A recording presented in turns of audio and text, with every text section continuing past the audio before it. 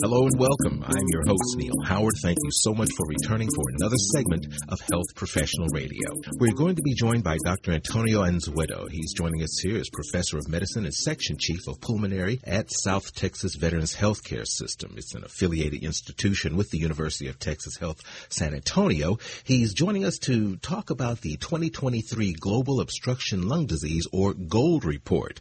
Welcome to Health Professional Radio, Dr. Antonio Anzueto. Thank you for taking the time. Thank you, sir. Thank you for the invite. Well, tell us a little bit about yourself and your work in pulmonary care at the University of Texas. So, Mr. Howard, I do pulmonary and critical care, so I see patients in the clinics several times a week. We have the clinics with the university as well as patients in critical care.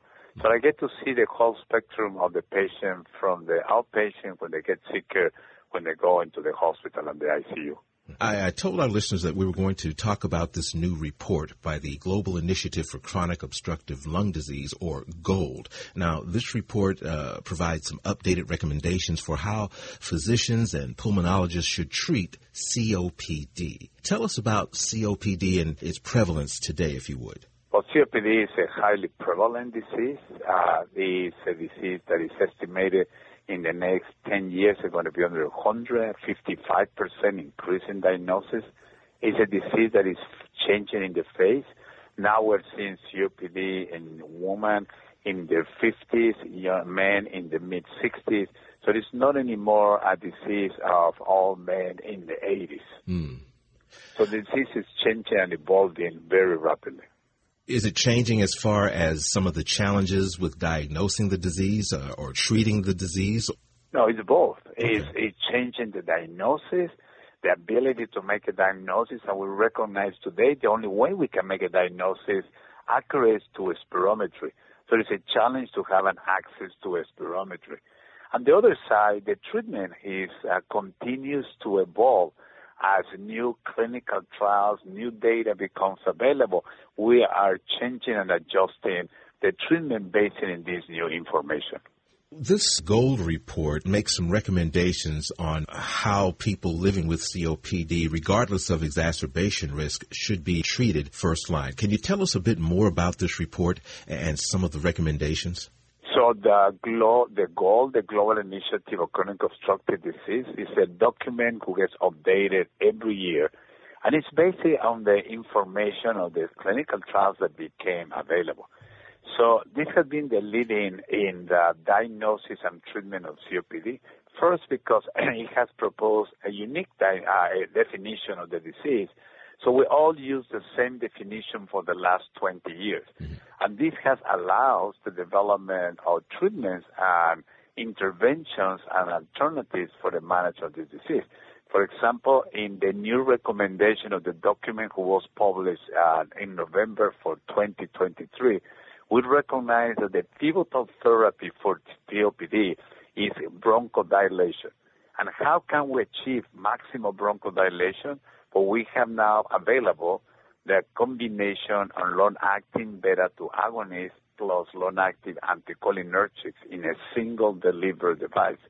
So in this way, we can achieve the maximal opening of the airways of bronchodilation for our patients. So you're talking about using these two treatments in conjunction with the standard go-to treatment, correct? Yeah, so these treatments basically, in COPD, we have to remember there are three legs on the management of the disease.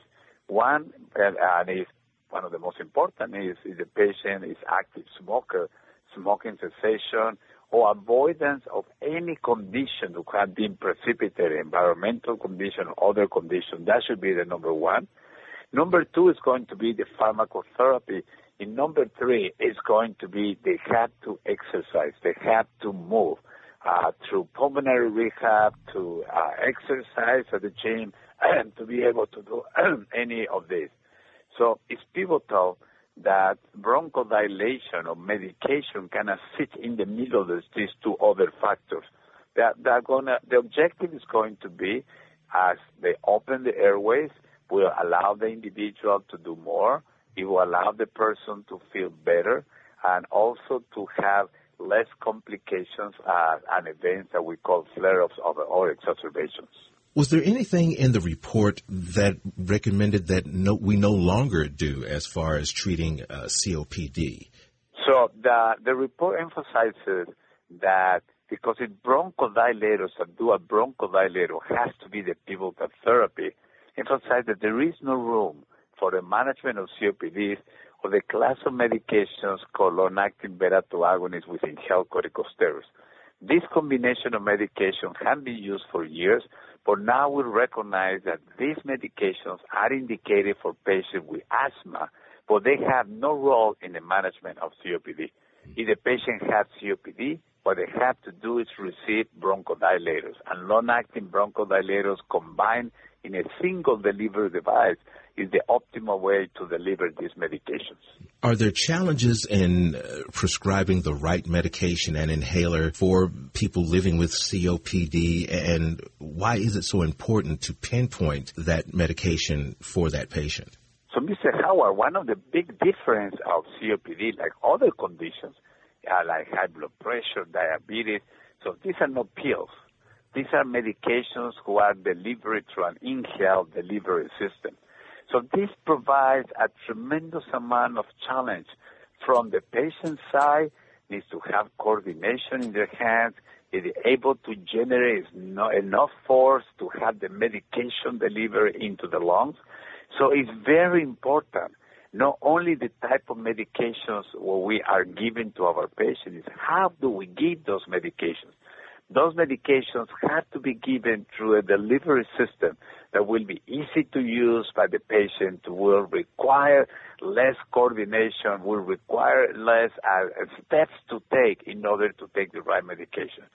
So one of the major challenges that we have today is how do we match the patient needs with the appropriate delivery device to able to have the medication being delivered into their lungs.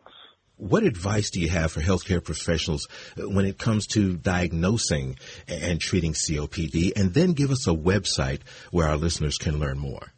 So my advice to diagnose is we have to do a spirometry. We suspected individuals who are exposed to risk factors, but we have to have a way to diagnose the disease, and the only way is through a spirometry.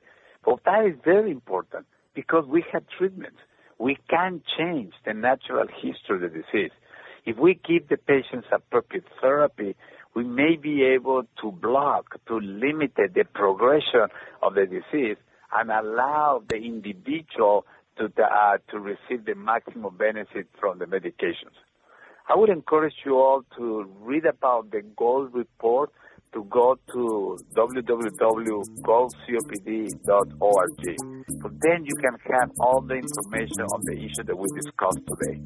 Doctor, I appreciate your time. Thank you so much for joining us here on Health Professional Radio and giving us this information. Thank you, Mr. Howard. It was a pleasure. You've been listening to Health Professional Radio. I'm your host, Neil Howard, in conversation with Dr. Antonio Anzueto. Audio copies of this program are available at hpr.fm and healthprofessionalradio.com.au. You can also subscribe to the podcast on iTunes, listen in, download at Anchor, Spotify, and be sure and subscribe to our YouTube channel at youtube.com/Health Professional Radio.